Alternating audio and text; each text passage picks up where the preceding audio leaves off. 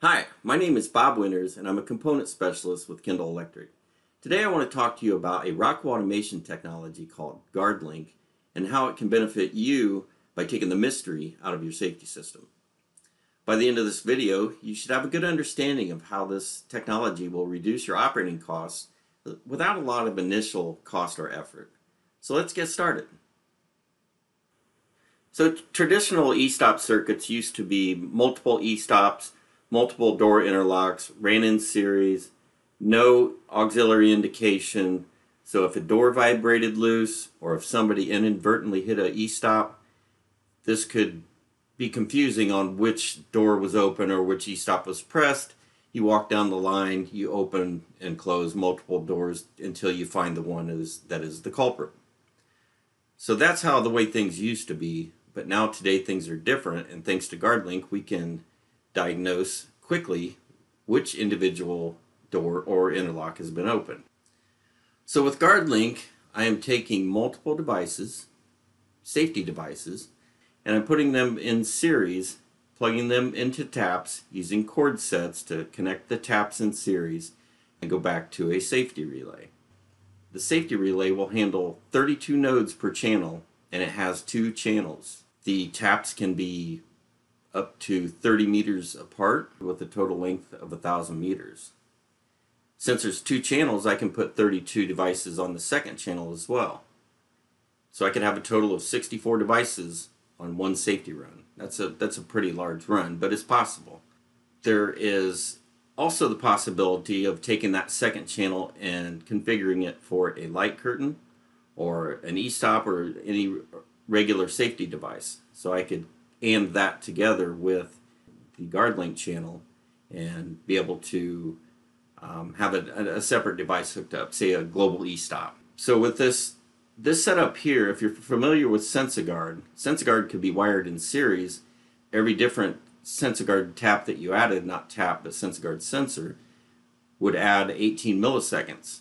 So your response time would get slower and slower as you would add more SensaGuards in series. With this system, with GuardLink, there is an adder for response time for each tap, but it's only 35 microseconds. So that reduces your response time greatly over putting SensaGuard in series. Taps come in 2 different flavors, electromechanical and solid state. Just to give you an idea of what this looks like, you can see by this picture that I have non-contact interlocks, I have tongue interlock switches, guard locking, light curtains, e-stops, and even cable pulls. So any safety device I can put on this and run in series, as long as they're all stopping the same function. This is not a zone type application. This is all devices do the same stop function. But what's cool about this is, which I'll talk about in a minute, is I can put an Ethernet adapter on there that you see to the left of your screen, and this will take it to the Logix controller, and then I can get full diagnostics back to my controller. I can display it on a panel view, and I can get instant notification.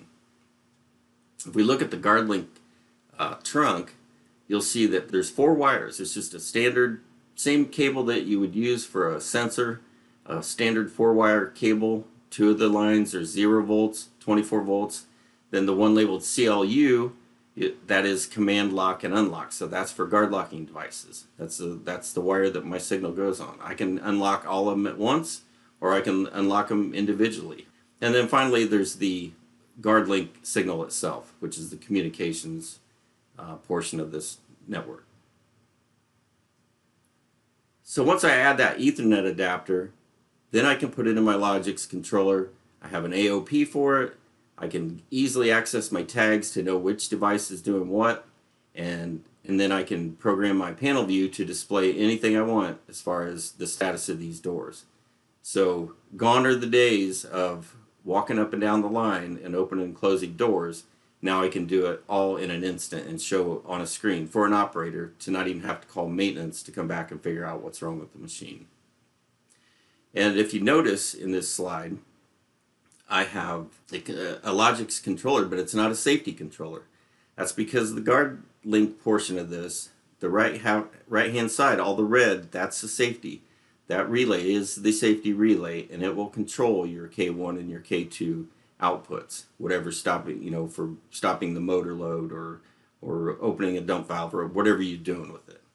The left-hand portion of the screen is all diagnostics and all for being able to tell what's going on with your safety system. In addition to, I can send lock and unlock commands from the controller, and because that's not part of the safety function.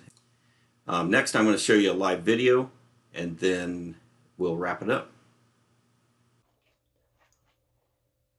So now, as you can see here, I have my GuardLink demo. I have a SensaGuard. I have a guard locking switch, the 440G LZ. I have an e-stop. Each one of these is tied into a tap, plugged into a tap. And you can see the taps are all green, so everybody's happy. I open my SensaGuard. You can see this guy up here turned red. These are flashing. So we do have at the door or on machine diagnostics, as well as if you want to use a panel view. Notice this is red. All the link lights are red, telling you that something's down or something's open in the network. If I hit my e-stop, this one turns red, and I can't open this because it's locked right now. So these are all ran in series, going through a loop, and then tied back into this GuardLink relay. And then, like I said earlier, this controls the outputs. So this controls your K1, K2. This is all your safety on this side. This is the Ethernet adapter.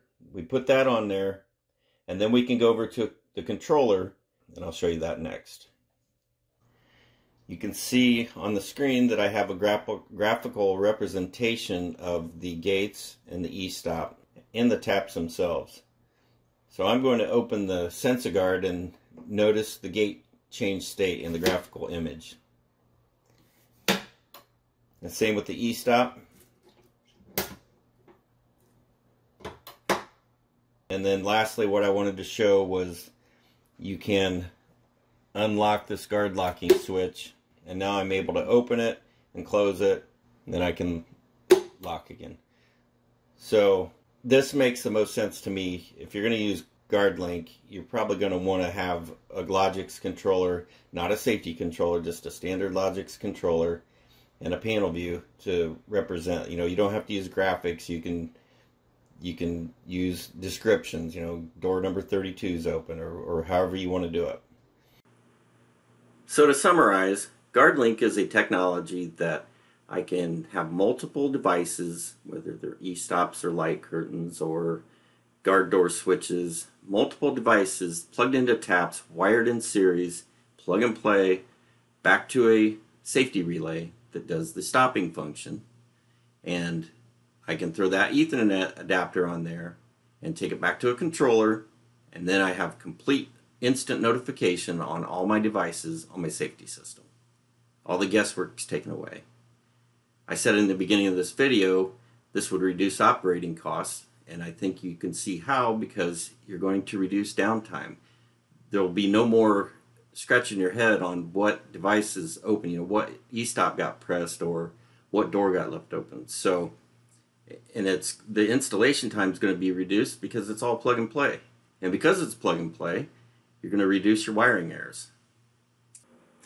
Be sure to check back, because I'm going to be making another video that shows you how to actually integrate it into Studio 5000.